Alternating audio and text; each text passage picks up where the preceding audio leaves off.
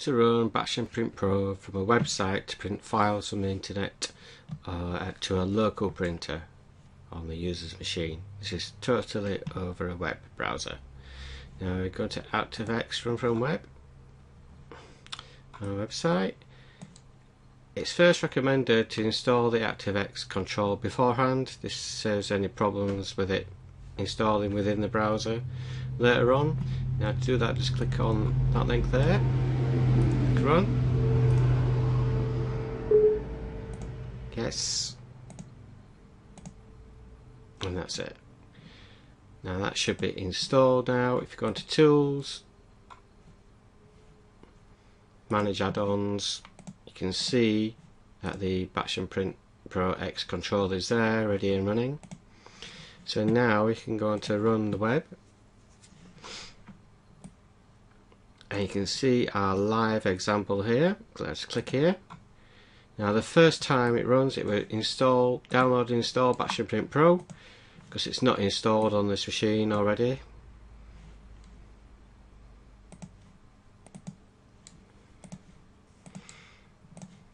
What this is doing, it's transferring the Batch and Print Pro XE install to the Windows temp folder, and then once it's downloaded it will run it automatically.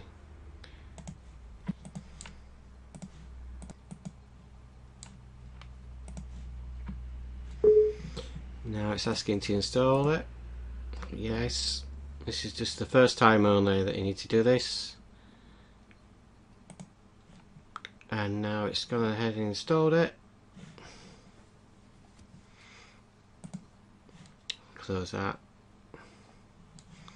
Now if I go on to I need to look at the printers. It's currently set to Xerox. So I printed a test file already. I shall go back to the browser there. As you can see, it's printed a test file again, and just click submit, and it will print another file.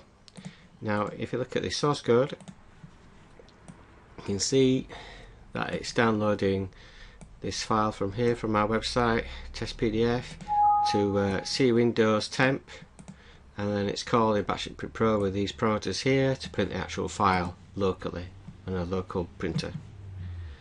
If you've got any questions, then email us.